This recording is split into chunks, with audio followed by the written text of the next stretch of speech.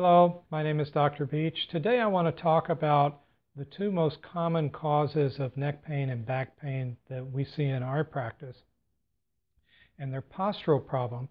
In the neck, it's called forward head tilt, and in the low back, it's called sway back. So today what I'm going to focus on in this video is the forward head tilt in the neck. And then the next video we'll talk more about the low back and how they connect together. So first I want to show you what forward head tilt means. I can say it, I can move my head forward, but I want to show you a short video showing how the cervical spine moves in such a way that it brings the head forward.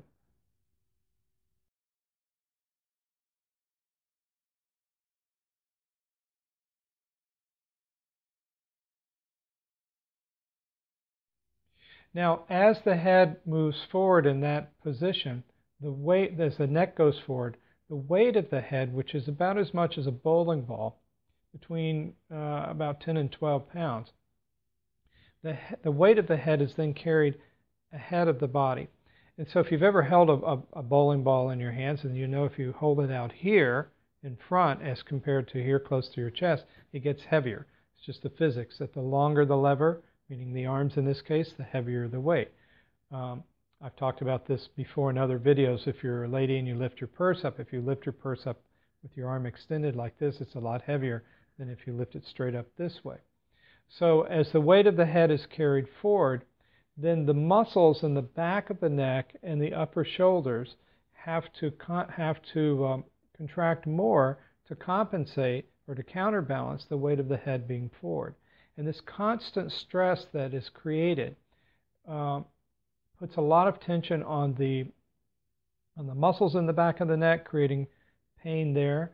But also because of the weight of the head forward, the weight of the head is now being carried in a different place in the cervical spine. Rather than being carried across the disc, it's now being carried across the front of the cervical spine, which causes microinflammations in the front of the cervical spine, leading to arthritis later on. Now I want to show you another video showing how the forward head tilt relates to the low back, because they don't happen in isolation, they happen together. So let's take a look at that.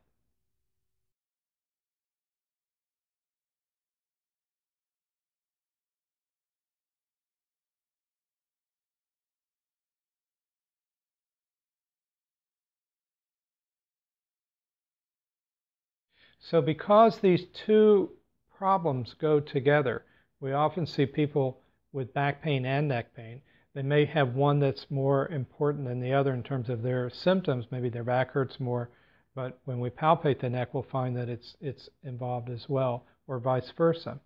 So as the sway back occurs and causes the weight bearing to go backwards, then the forward head tilt has to occur to counterbalance the center of gravity being behind, or the head being behind the center of gravity. The head has to come forward, causing the forward head tilt.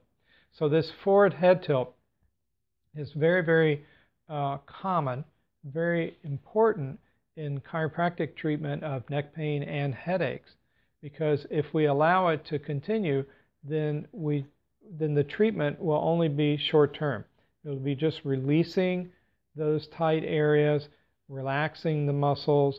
But then when the person goes back into a weight-bearing posture, they're walking around all day, the head goes back forward again, it keeps coming back. So for chronic neck pain, we see patients with acute neck pain, and chronic acute being maybe from an accident, or maybe they bent over or did something wrong, slept in a bad position. That's one thing.